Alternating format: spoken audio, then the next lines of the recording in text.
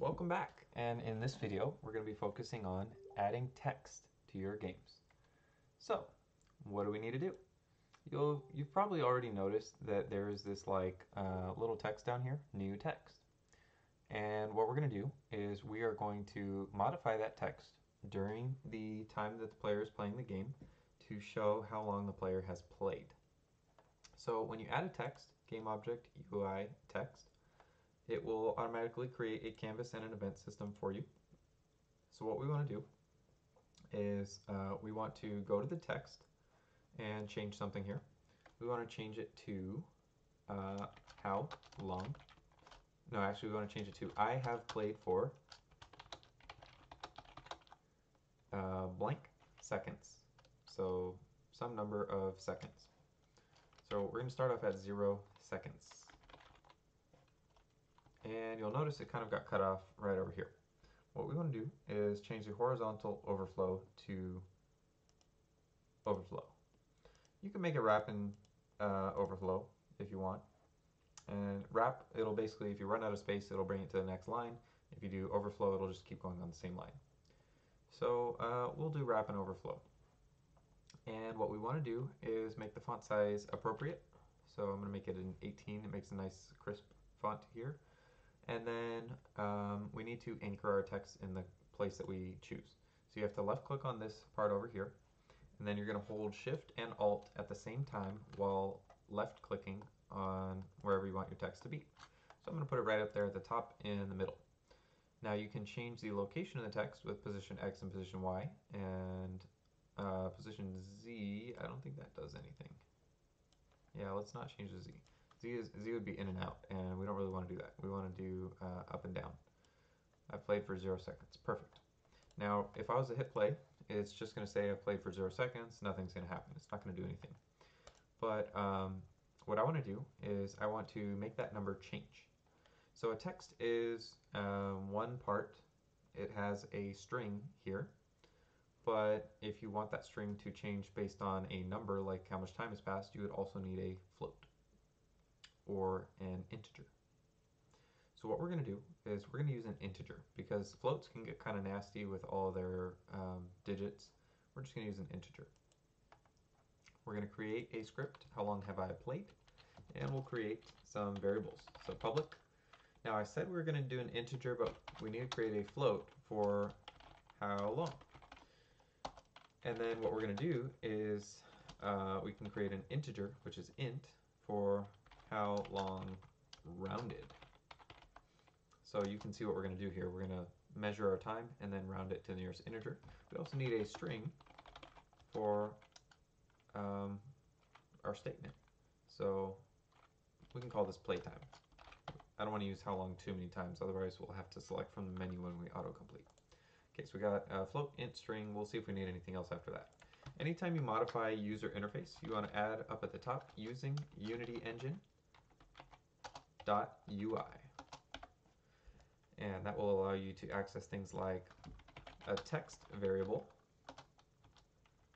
time text, text, what do we want to call this? Playtime text. How about that? So in start, we're going to say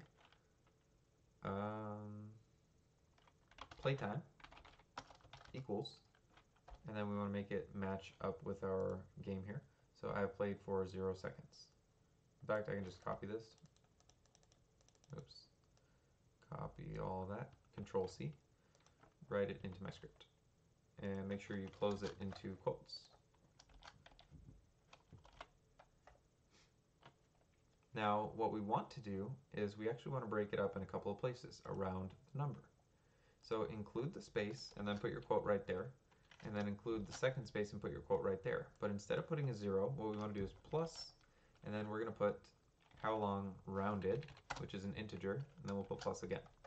And the purpose of this is it will create our string and fill in this middle spot right here with a number. It's important you put spaces, otherwise you won't have spaces whenever it puts the string together. So this, since that's a default value of 0, will be the same as what we just had. Great. Now what you want to do is in update, you want to change the value of how long the float. Okay, so how long equals, or we could just do plus equals actually because we're adding a value to it. Plus equals, we'll just add the next number we write, time.delta time. So that's the amount of time that passed. And we want our how long rounded equals how long dot math. No, actually we need to put mathf dot round to int,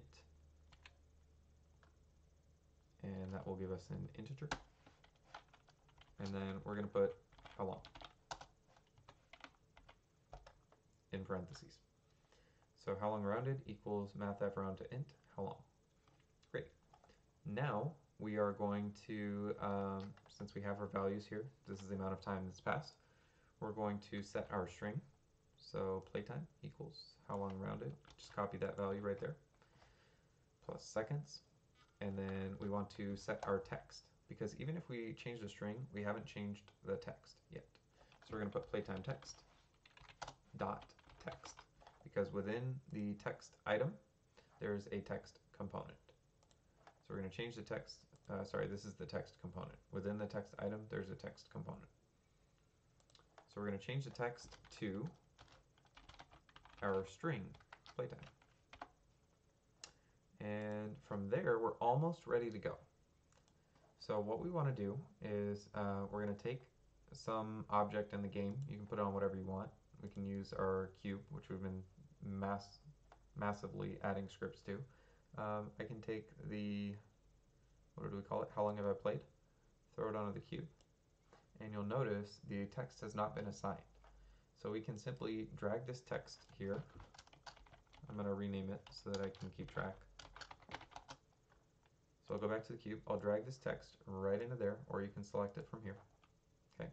And now, check it out. We'll hit play. And we've got a timer. I've played for 4 seconds, 5 seconds, 6 seconds. But yeah, that's the basics. When you change a text, just create a string and then edit the text using a text object. Don't forget to use unityengine.ui. See you next video.